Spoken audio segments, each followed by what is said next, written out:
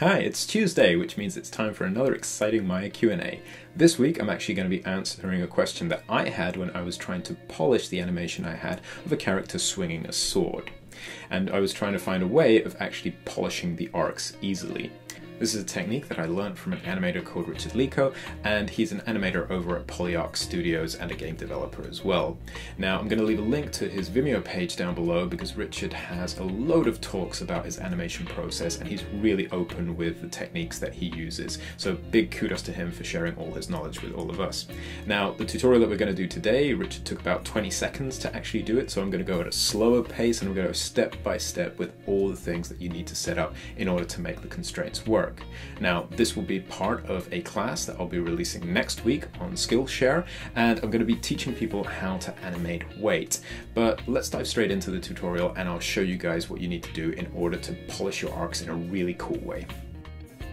So I've created a very small, simple animation which I'm going to play through, and you're going to see that the path of the sword isn't really polished up that much. What I'm going to do is select create, and I'm going to look for a locator, and I'm just going to scale that up so it's nice, big and visible. I'm going to be making several of these and placing them throughout my scene.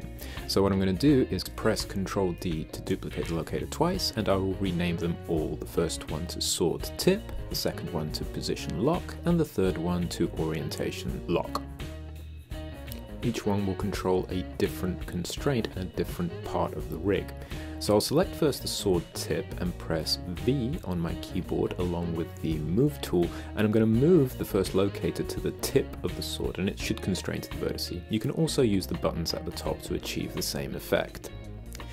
Then I'll make sure I have the sword tip selected, and I am going to bring up the rig, and I'm going to look for the wrist controller, and I'm going to shift click from the wrist controller onto the locator I just created and create a parent constraint.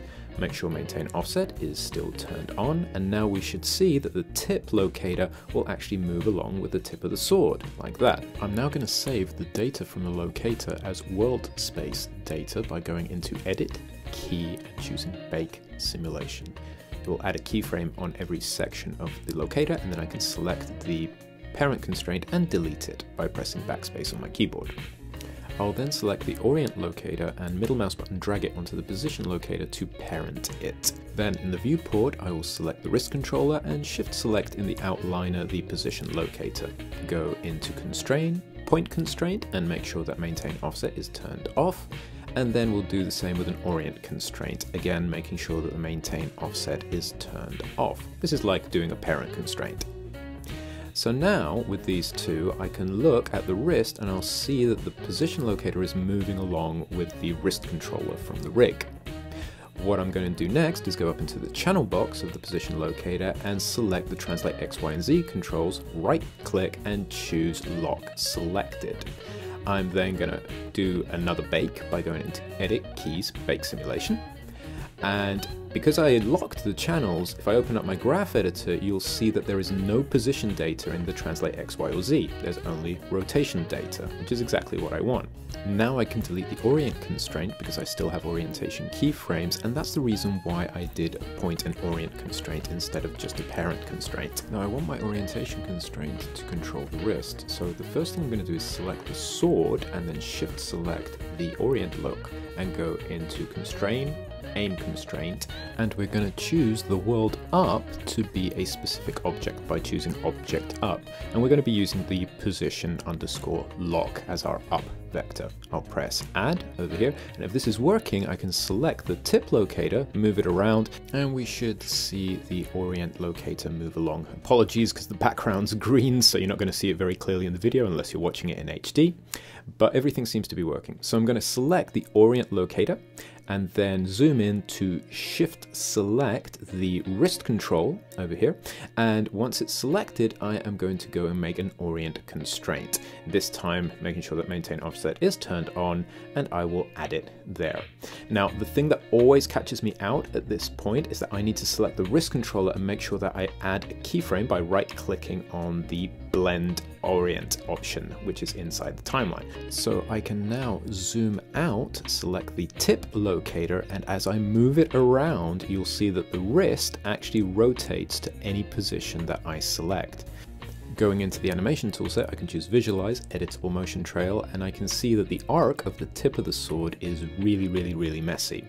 I will select some keyframes on the timeline and delete them all the way down to make that curve much simpler, and then I can go through the timeline and actually start moving the sword tip into the places in space to make a nice smooth arc. And I can do most of this work visually inside of the viewport, and I can think about lead and follow and other things.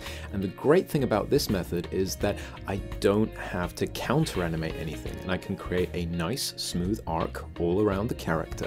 And then if I delete the editable motion trail, I can then press play and see that now the arc of the sword tip along with the wrist is nice and smooth. This is a great technique for polishing your arcs, and it saves you a lot of time when having to finish off your animation.